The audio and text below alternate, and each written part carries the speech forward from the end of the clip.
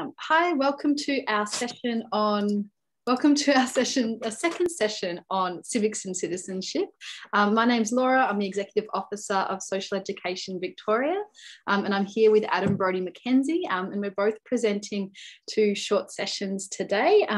Mine will be on teaching critical media literacy and what are some different skills and sort of basic introductory vocabulary and theories that might help us to think about critical media skills in the context of civics and citizenship and where that would fit into the curriculum as well.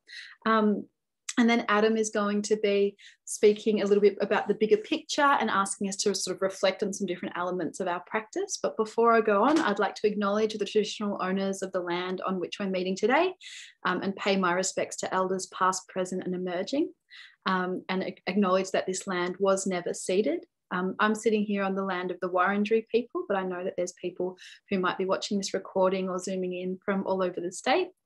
And I'm also would like to say that I'm proud to continue a culture of learning that's existed on this land for a millennia.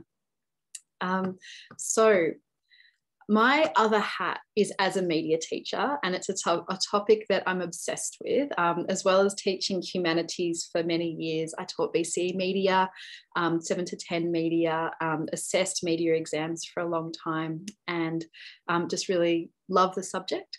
And also, the more that I learn about how the politics course works and how the sociology course works at a VCE level, I'm more amazed by the crossovers between our different subjects. And so I'm going to finish actually on some of the ways in which a really robust civics course can help to support media teachers because of some of the crossovers that we see there.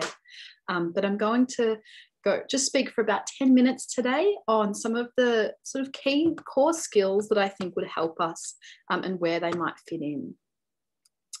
So why teach media literacy? So media literacy is something that we know is important, but also I think the last sort of decade has shown us as politics becomes very polarized, and the way in which we read media becomes quite polarized as well, in the sense that we tend to get shared a lot of media from our friends and family and people on social media. And so we have those bubbles that we're within. And also the sort of, the idea of fake news, I think, is really has become very kind of common and mainstream, sort of mistrust of mainstream journalists, and also the lies told by mainstream journalists have also sort of come in and out of the sort of the front pages over the last couple of years. But I think, so, we teach media literacy to be able to make sense of the world. In terms of the identity strands of the curriculum, to help develop a safe sense of self, to be able to understand the way that media representations might be idealized or might be selective, rather than a reflection of reality. But we learn about media to be able to evaluate discourse and to evaluate evidence, to try and find the evidence within the narrative sometimes. We want people to be able to make informed decisions and to be able to also contribute to a media narrative. We want students that are able to, engage with media in a responsible and creative and maybe persuasive way. I've looked at the levels 9 and 10 of the Victorian curriculum. I think other levels sort of refer to media influence a little bit more obliquely, but at levels 9 and 10, we directly have these content descriptors, which are to examine the influence of a range of media, including social media, in shaping identities and attitudes to diversity, and how ideas about Australian identity may be influenced by global events. And then we have analysed how citizens' political choices are shaped, including the influence of the media.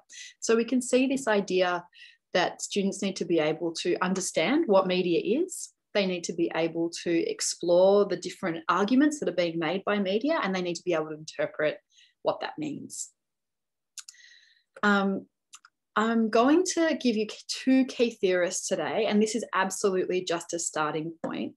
But when we talk about media, and this is across media and communications in general, there's two theorists that have really kind of started the way that we talk about it in the sort of postmodern age. Stuart Hall would be one of these. And he argues that media is really about representation, so representing different ideas and things and places, and that it's about really the way that you have symbols and signs that are constructed to create a particular representation of reality, rather than the media being a mirror that's held up that directly reflects or reproduces what's happening.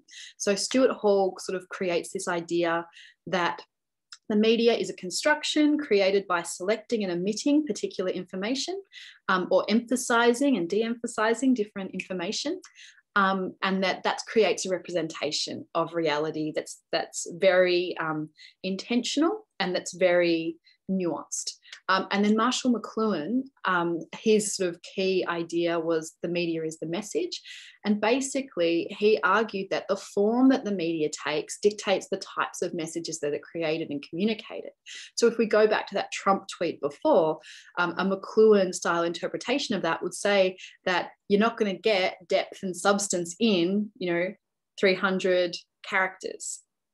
You're going to get something that's short, that's simplistic, that's, that doesn't provide for nuance or discourse, that doesn't really reference things, because you've got this very truncated sort of media form. And so that's really influential, especially when we think about social media, because the technology that we're looking at creating the media dictates the kinds of topics that are discussed, and also the ways that those topics are discussed. But that's the only theory that I'm going to make you go through today. But I think that understanding that those two people existed, and that they're really have sort of driven the way that we understand it, is a good point to depart from. I want to leave you with 3 media skills today. The first is some language about discussing the media. So understanding what we call different media elements, some analysis skills in terms of articulating how we interpret the media. So we are always interpreting the media. We're interpreting all of these different messages from all around us, but being able to sort of be mindful of and articulate the ways in which that meaning and that interpretation is happening is the important part of this analysis. And then the third skill is around production, so creating media.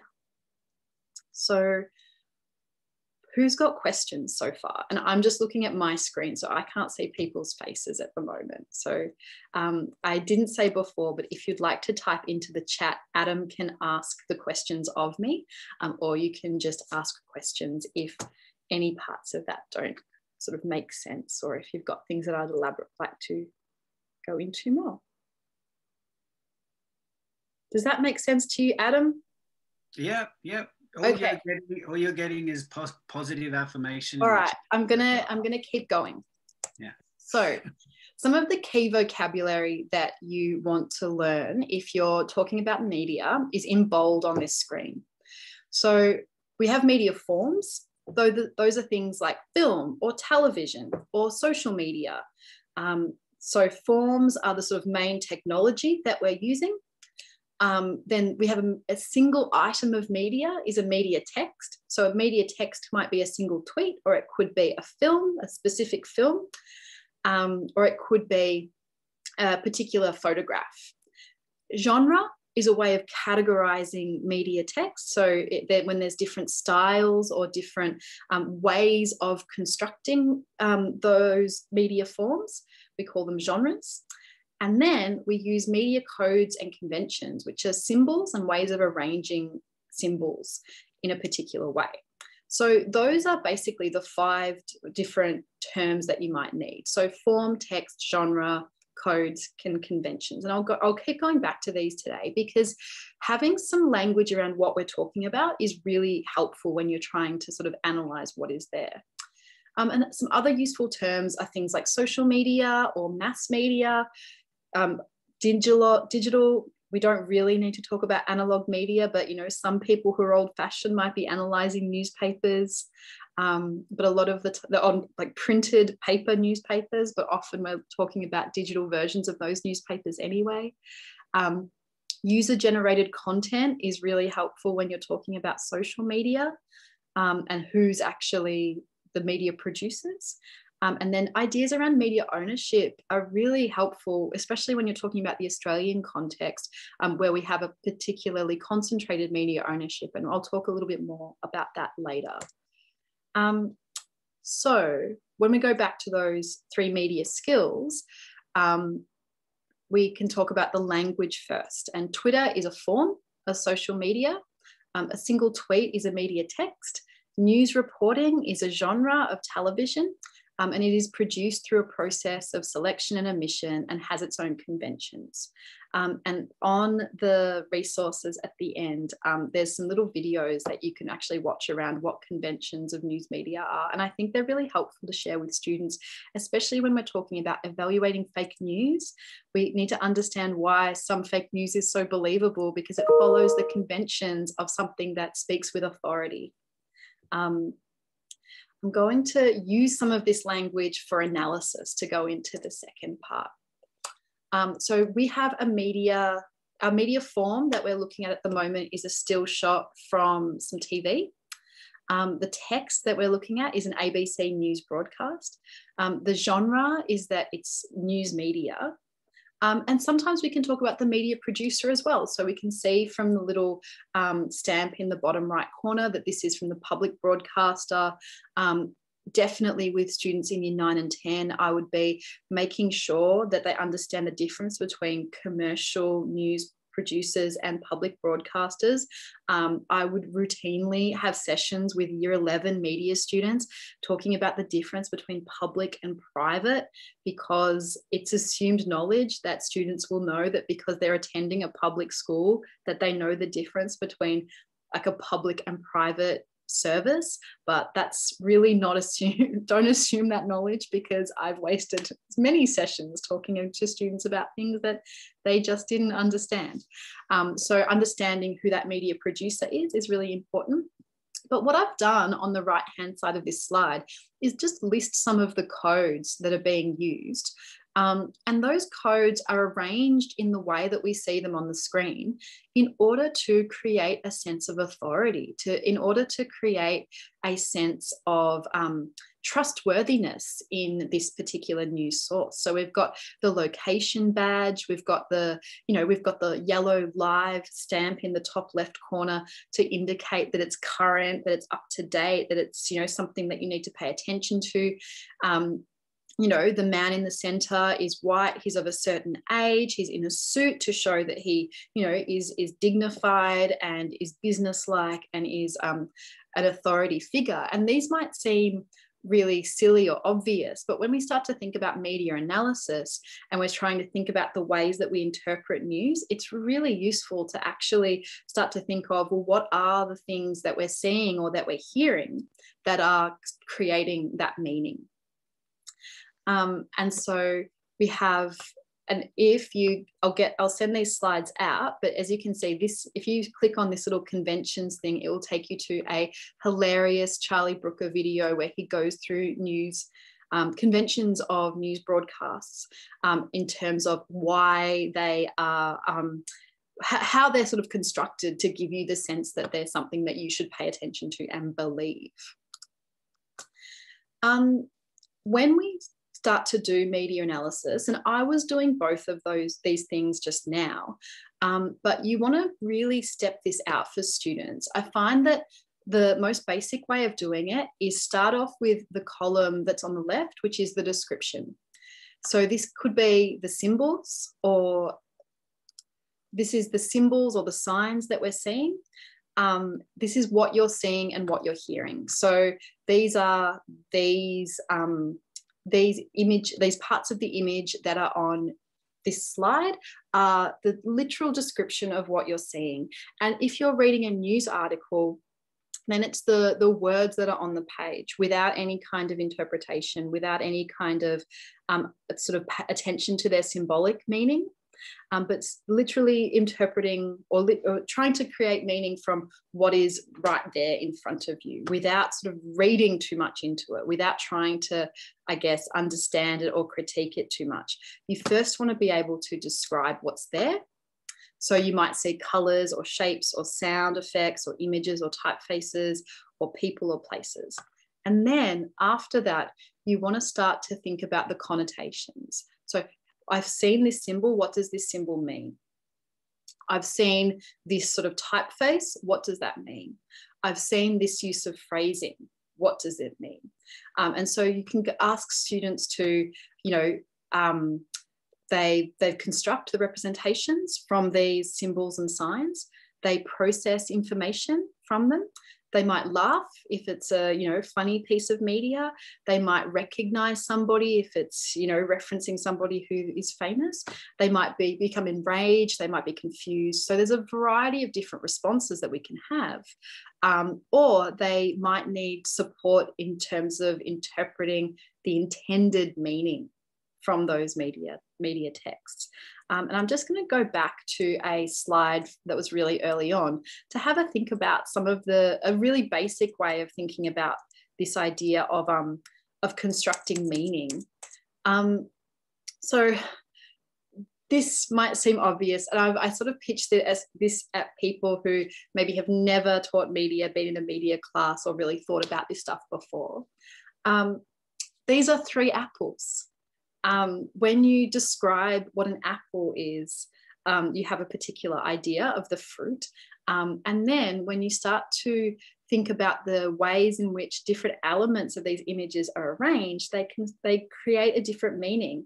And your brain has done that immediately. You know that on the left-hand side, because of the texture of the image, because of the way that the light's hitting it, because of the level of detail, you know that that's a photograph of a piece of fruit.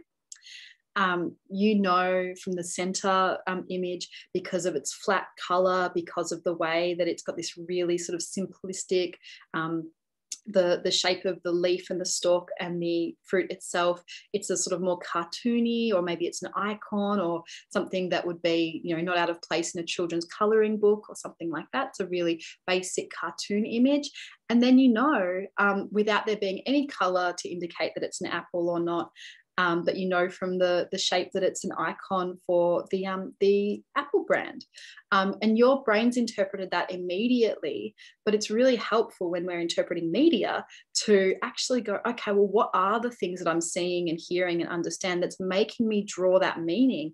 Because then we can step it out for students a little bit more clearly than just swinging straight to the interpretation. Does that idea of describing first and then trying to analyze, does that kind of 2-step approach make a little bit of sense? Do people have questions about that? It's hard to know whether I've been just sort of telling you what you already know, or whether I've been just like jumping into something that I'm obsessed with. So I'm going to keep going if I don't hear any questions. Yeah, there's still nothing in the chat really. Cool. I've got some questions, but I might save it for the end. Sure. Okay. I wanted to sort of give us a chance to have a think about this, and we can go back to this a little bit later when we're not recording as well, which is starting to think about what are some of the codes or the symbols or the ways of arranging words and images from these little tiles. So these 3 tiles are all taken from different news sources. I've just screen grabbed what their news front page had about the story of the time. And so I've taken like analysis articles or persuasive articles rather than sort of straight news reporting, because there was a little bit more kind of, I guess, attitude in the headlines. But one of the things that I noticed is the Annabelle Crabb article includes images of women. What might that do to our interpretation of this topic? Having these images of, Scott Morrison or Christian Porter interspersed with pictures of Grace Tame, our Australian of the Year, or Brittany Higgins, how might that change our interpretation? One of the things that Adam had mentioned to me when we were talking about doing this case study was the language, or the similarity of language between some of the News Limited sort of, I guess, pundits and how they like to write about it. And so this idea of witch hunters or a lynch mob attacking this victimized Attorney General in those lines, those bylines for the articles, you start to really think about some of those topics. If we go back to those ideas of understanding and evaluating different interpretations in the media that were in those the Victorian curriculum content descriptors, we could see how we might be able to do that by analysing these kind of representations. And this, I think, because it doesn't even have the full article, you wouldn't even have to, you could just analyse the images and the bylines. Absolutely, I think if you've got the time and you've got a group of students that you could then read the articles with, I think that would be a really great thing to do. But you can definitely get a lot of mileage in terms of media analysis by looking at the way, especially when we know that a lot of the time people aren't reading the articles in terms of before they share them, before they promote them, before they rip them apart, before they troll the person who wrote them, because people are making those decisions based on the bylines that are right here. And so we get a lot of the information that we need to work with just here. And then I wanted to leave with this idea of producing media.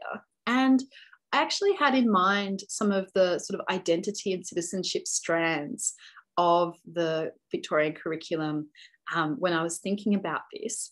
And I used this is a sort of introductory, like first day of media activity I used with some students where I asked them to, take or create an Instagram profile shot. And I can send people the activity for this.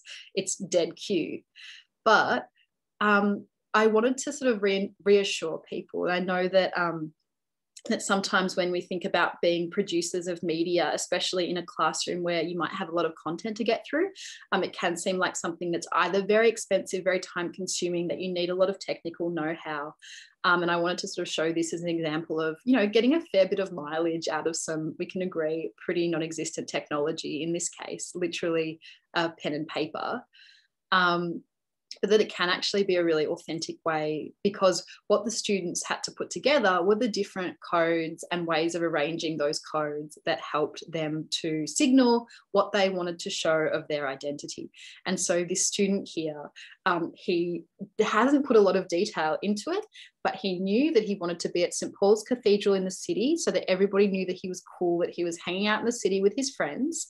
And he wanted everybody to know that he had a Supreme brand bum bag and a Patagonia hat, and that these things were like highly, highly important, that he would not be using hashtags because they were basic. The ways of arranging like codes and conventions when students create media productions is a great way of them showing that they understand and also recognizing that they understand the conventions, because we know the conventions, like, very close to the start of a trailer for a romantic comedy, what genre that film is in, whether you've studied media or not, you can recognize the conventions of how it's put together. And our students do as well, but it's about drawing those out so that we can articulate it more clearly and understand how to manipulate those things more. And then I think that is, there's some resources. And I wanted to show everybody this when we're thinking about the advantages of having a really great civics course at your school. These are some of the topics and writing to learn activities that my Year 12 media students had to do for narrative and ideology in Year 12 media. And so anything that we can teach students around these topics is really helpful, because there is so much crossover. And that is it from me. Who's got questions?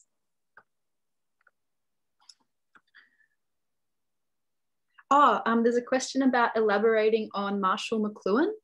Yeah, so he was a media theorist. I think he was writing a lot in the 60s and 70s and 80s, but he basically argued that the form that media would take would dictate things like people's attention spans. Crazy, I know, but it would dictate also the kind of stories that were told and the kind, because the media is the message. I guess it's about the role that the media plays in our lives. The role that the media, where we view it, how we consume it. So, you know, for example, he was really concerned with the way that television had changed the way that people interacted with media, because rather than media being something that you could really choose how it would be brought into your home. You know, you could go out to a cinema, you could go and buy tapes, or you could go and buy like records, or you could go and buy newspapers or books. But, you know, a television is literally tubed into your home, and it is whatever the programmers want, you know, and there's all of that kind of gatekeeping around what is on TV and what's not on TV.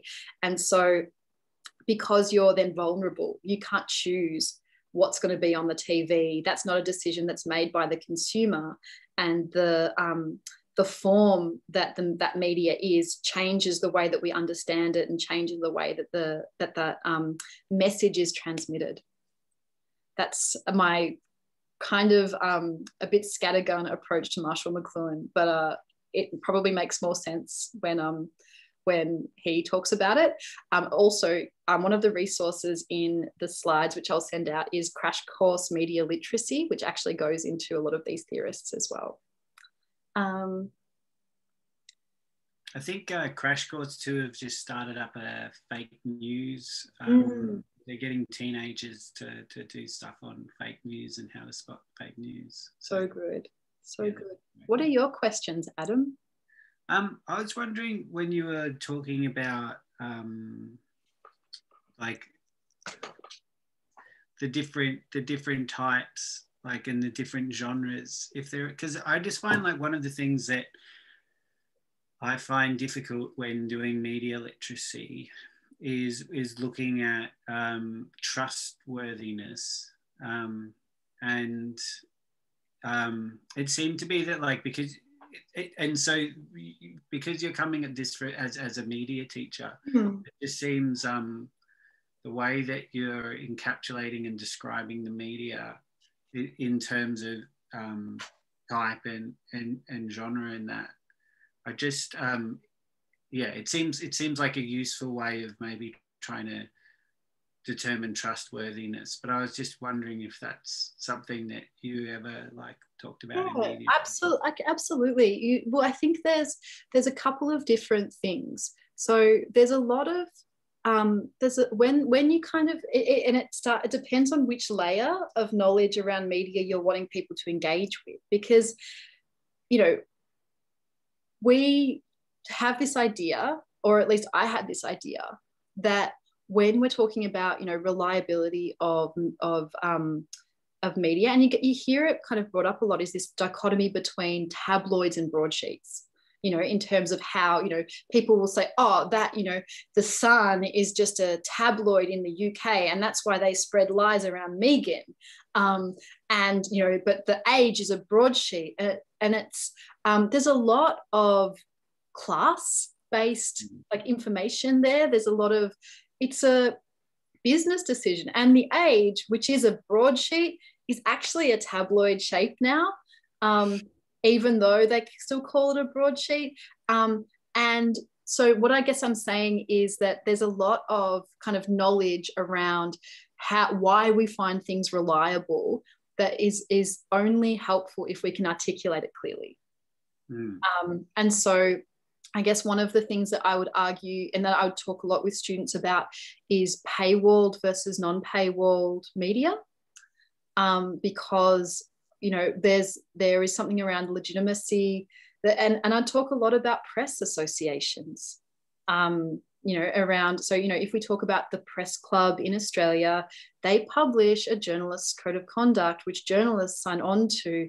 And so even if you've got two people who both have 100,000 followers, you know, one of them is actually a journalist that's connected to the press club, that's, you know, that's a member of a respected kind of media institution, which has its own issues anyway. When, as I'm saying it, I'm like, that doesn't mean that they're foolproof, but you can use that as a way of kind of indicating that if you're taking these two places and one of them has a Walkley Award, or like one of them is like a respected member of the press sort of gallery, and then one of them is like somebody who's like selling, you know, anti-vax helmets or something, then you can start to analyze it in that way.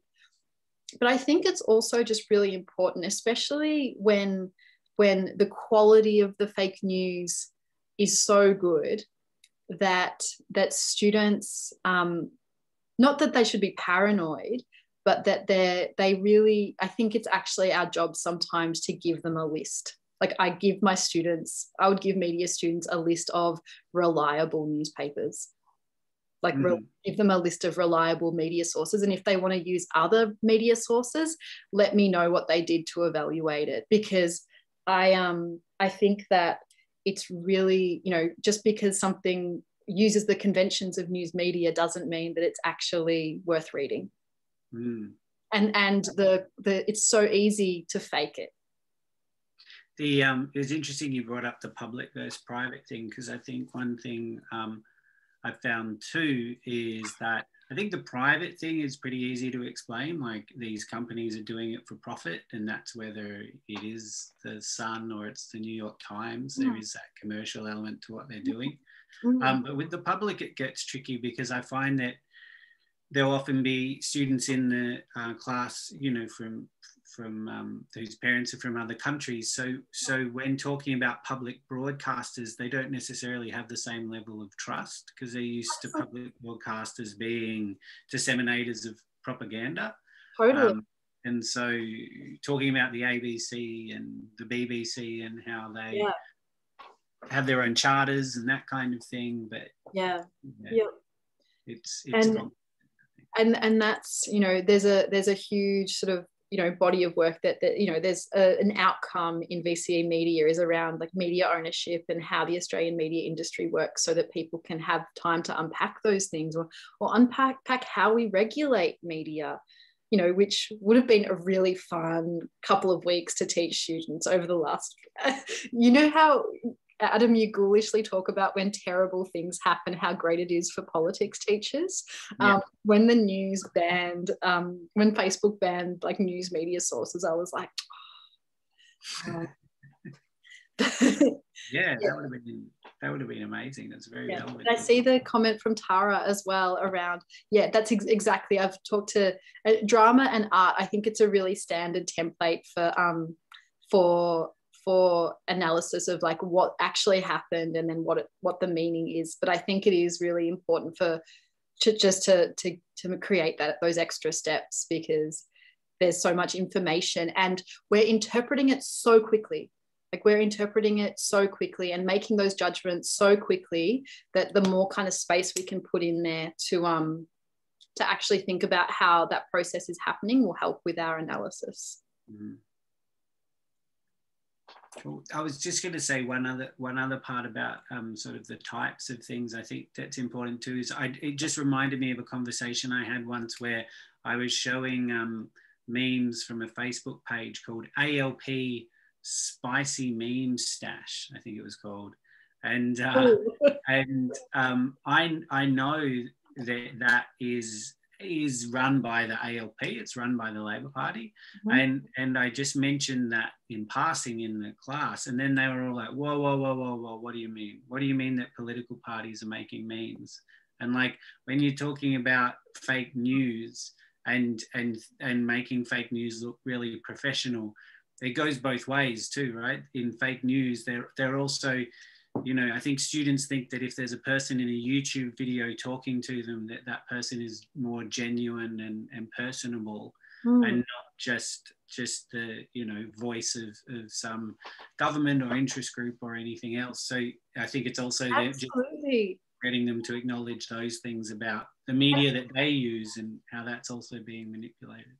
And also things like how how low culture, or like low culture, like meme culture, or imagery around memes is sort of like taken and hijacked in these really spectacular, as a sort of as a password, or as a coded version of the things that are too controversial to say. So like that idea of Pepe the Frog, that's been both taken on as a symbol of revolution and democracy in Hong Kong, because it's just a green cartoon frog, like it's not offensive, but then is also a symbol of like basically like neo-fascist, like white supremacists as well in the West, which I think is crazy and amazing. But that, it has like, even low culture has like value and meaning in the sense that it's a powerful image. Well, and then the protests in Southeast Asia, they do the Hunger Games. Yeah, the Hunger Games salute. Yeah. Over to you, Adam. We've got about 20 minutes, half an hour. Off you go. I just went really overtime. I hate it when my presenters go overtime and then I just went overtime. No, that was good. That was really interesting. I don't know how everyone else found, but I really enjoyed, because you are a media teacher, I just really enjoyed bringing that expertise to this area that I have tried teaching about, but not from a media perspective, from like a well, I think it's also helpful because I know that if students are learning media literacy in terms of their media subject, their English teacher and their humanities teacher, their civics teacher, they're going to get like 4 different versions of media literacy. And that's cool, but like it would be kind of cool as well if there was some shared language around it. Definitely. Yeah.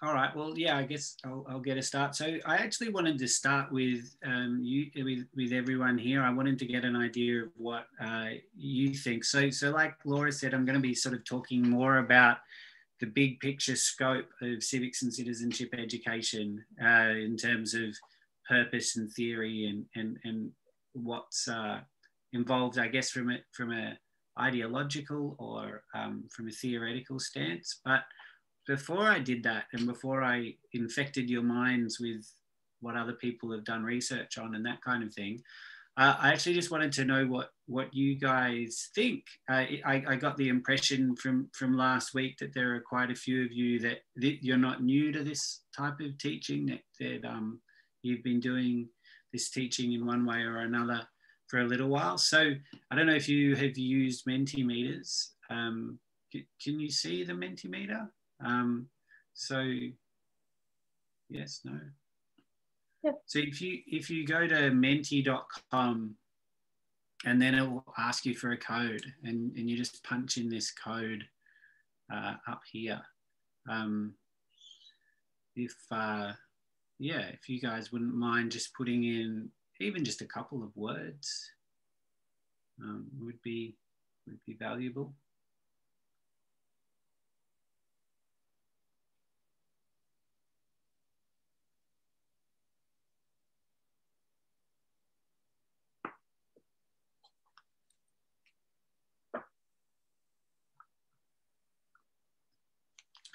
All right, first off the rank. So it is anonymous too, right? So feel free to really say whatever it is you want.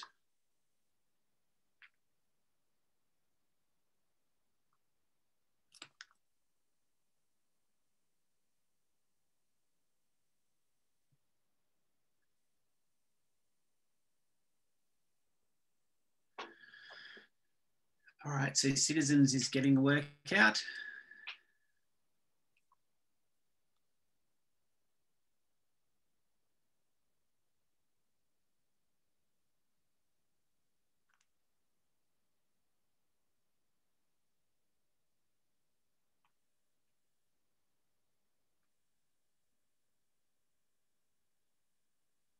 Is there any, I think there's 7 of us, so I don't know if there's a couple of more people wanting to add.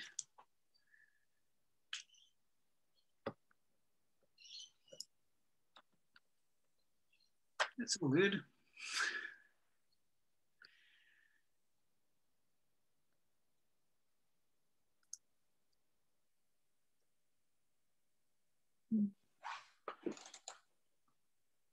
I love that one about to create empowered citizens. Yeah.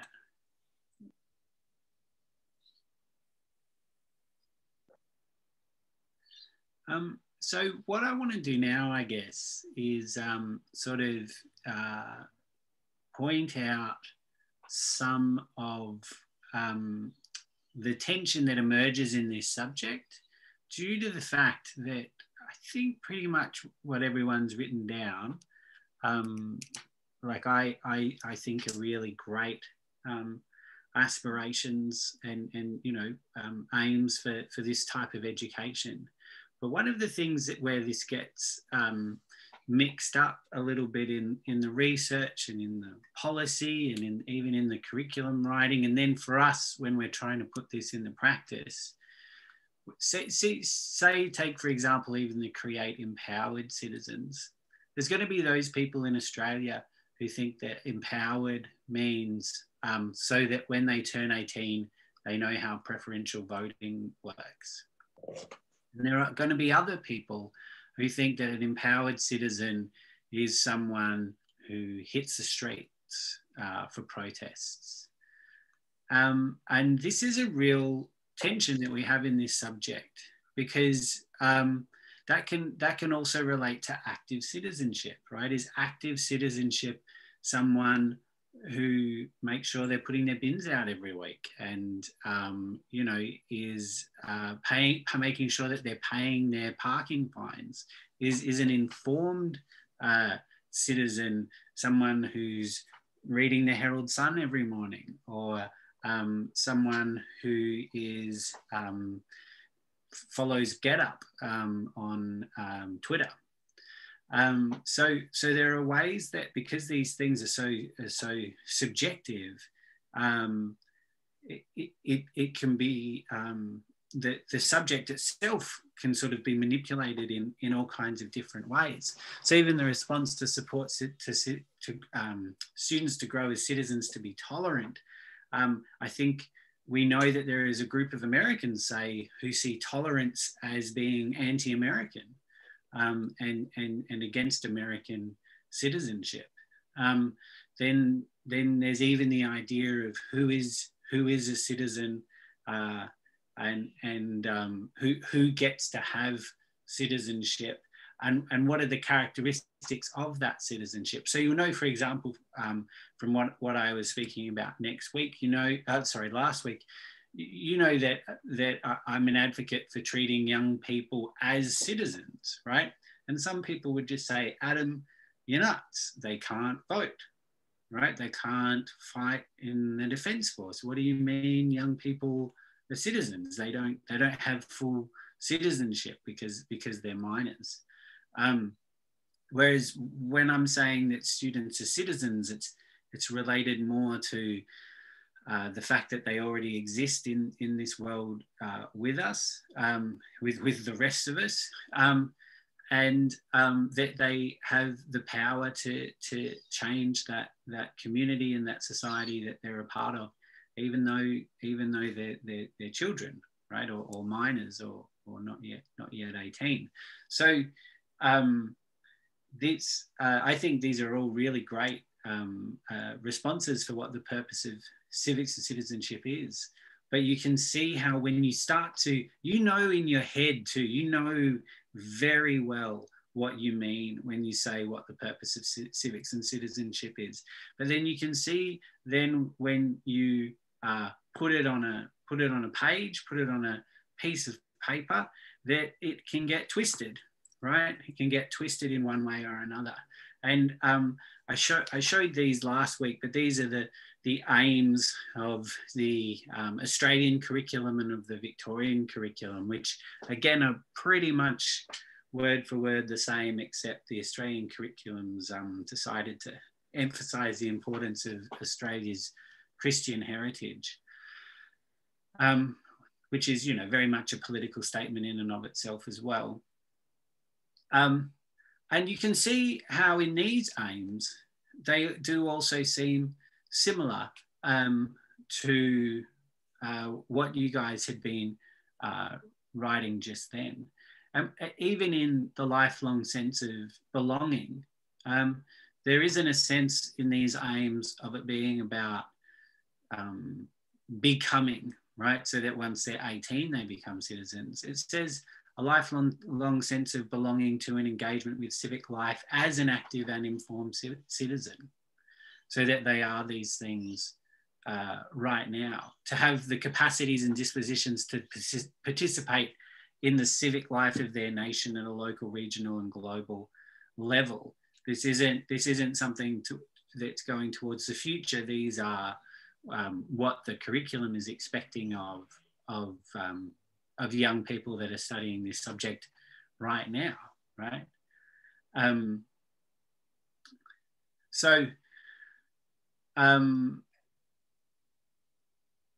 Which is also just important, I guess, for us to acknowledge that the bounds that within all of this, and this is a slide from last time of just thinking about what civics and citizenship means now in this moment at the beginning of 2021.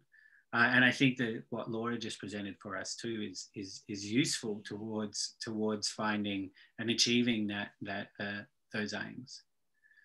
I also wanted to remind us of this, that you know, in a lot of those purposes, you're talking about sort of a young person being empowered, but that doesn't need to be the aim of civics and citizenship at all. And in fact, so in other countries, and most notably in China, civics and citizenship is used as an indoctrination for the Communist Party of China, and quite openly so, to express and indoctrinate people into the values of the Communist Party.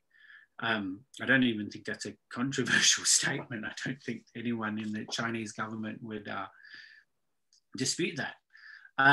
But also because there is this place that civics and citizenship can play in indoctrination, it also means that people in general can be suspicious of this kind of subject as well, right? Because I think because it does have the possibility of indoctrination, it means that people, and by that I mean parents, students, other teachers, can be suspicious about, well, if we're doing this, if we're learning about this civics and this citizenship, what are you trying to indoctrinate students into, right? And there are people who are concerned that helping students become activists and become social justice activists in particular isn't something they think should be happening in schools.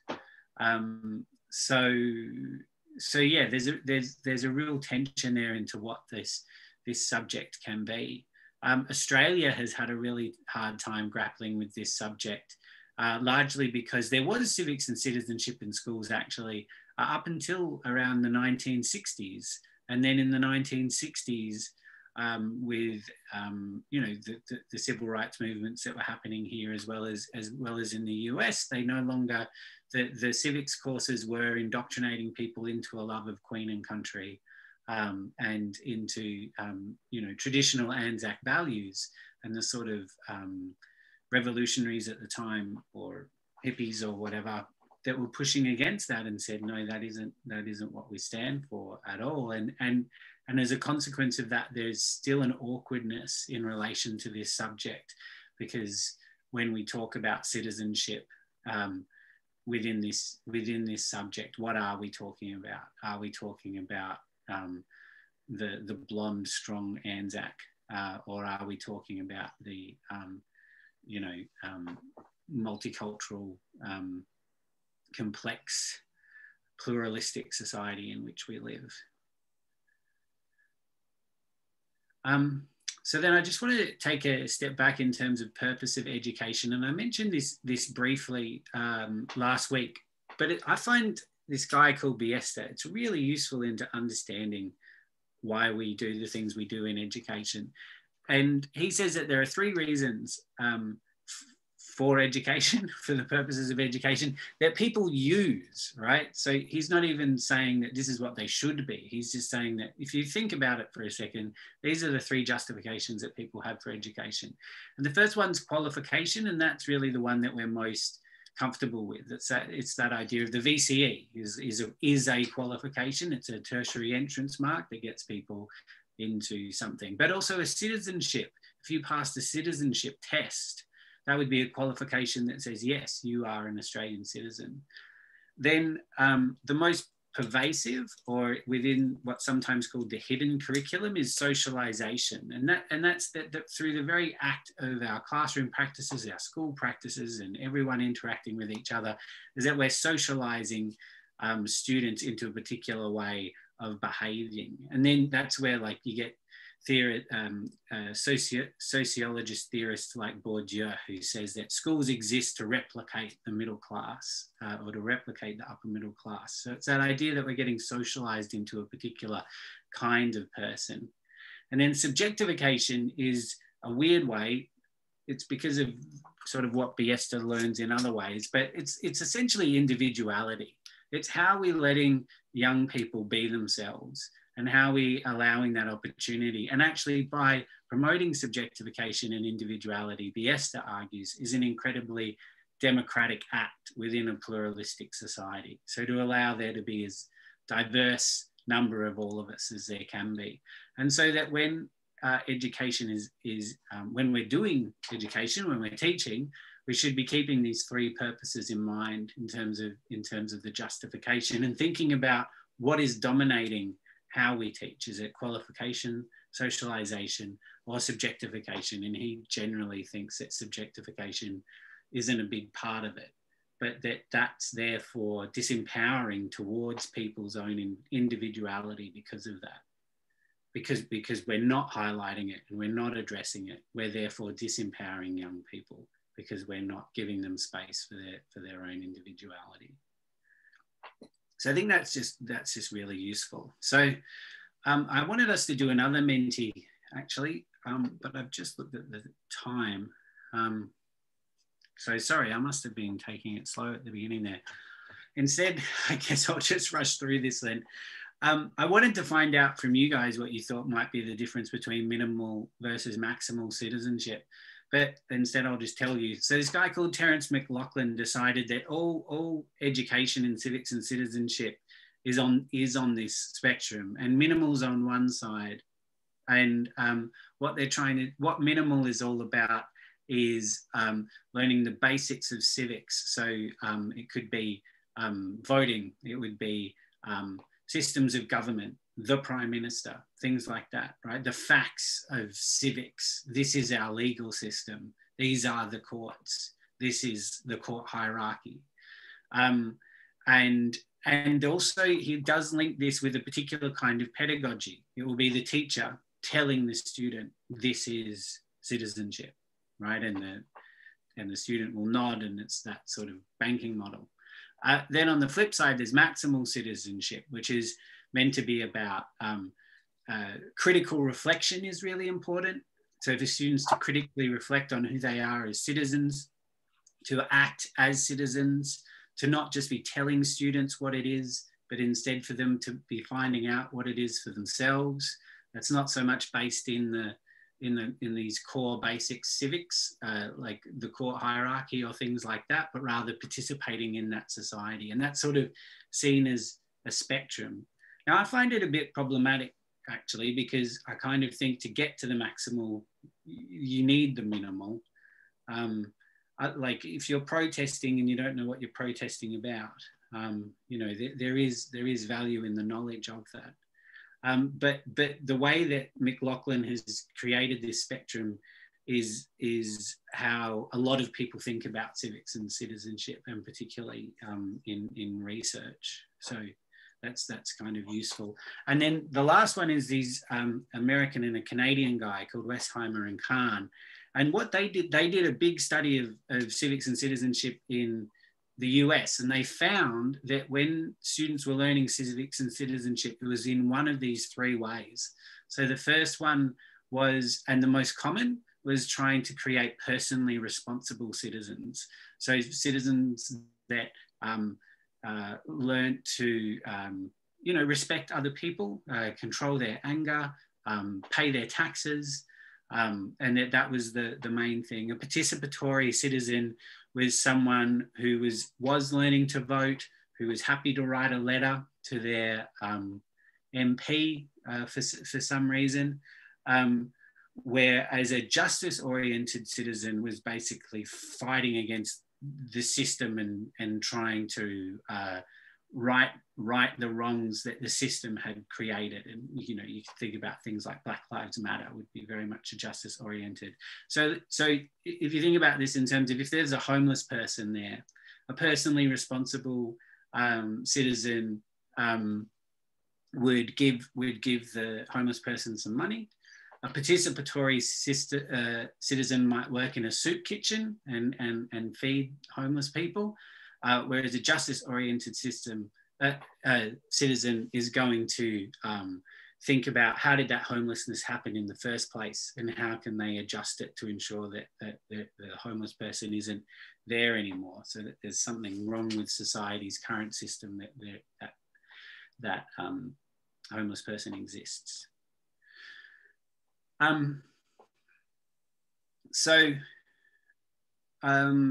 Yeah, I'm just conscious of time. I was going to ask you guys about how you think these different things can obviously play an important part in the context and purpose, and where they can be at odds with one another at times.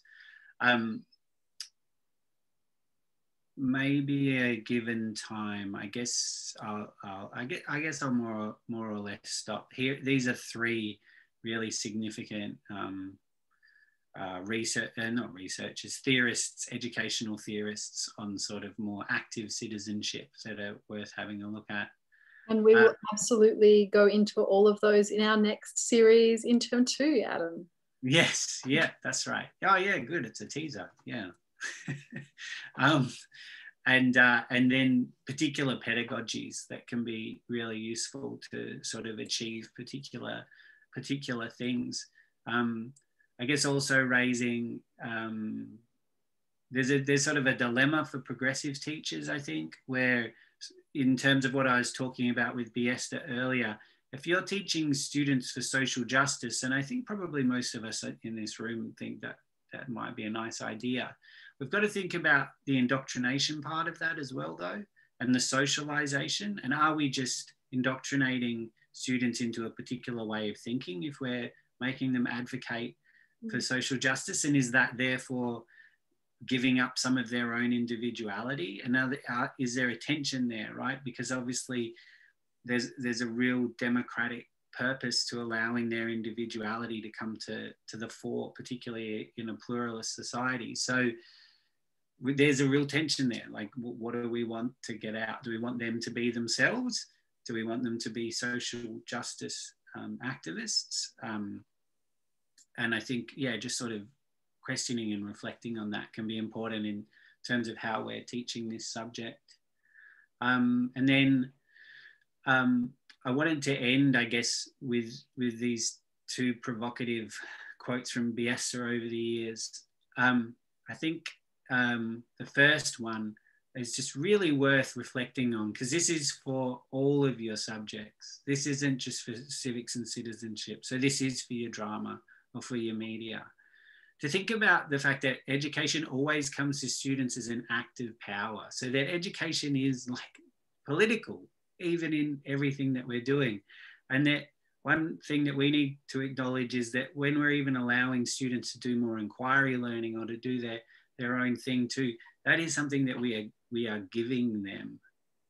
And then how they're choosing to interpret that can be very different, right? Some students respond better when they're asked to be compliant than when they're asked to think for themselves, and that's really up to them. And it's also just really important for us to remember that what we're teaching, and particularly in this area where there can be so many different interpretations, that what we're teaching isn't necessarily what they're learning. And so for us to be cognizant of that when we're teaching civics and citizenship, and to think about, if that is the case, to what extent do we need to be in their way, or to what extent can we let them go and learn things for themselves? Yeah, and I guess I'll just leave it there because I'm conscious of time. Adam, thank you so much.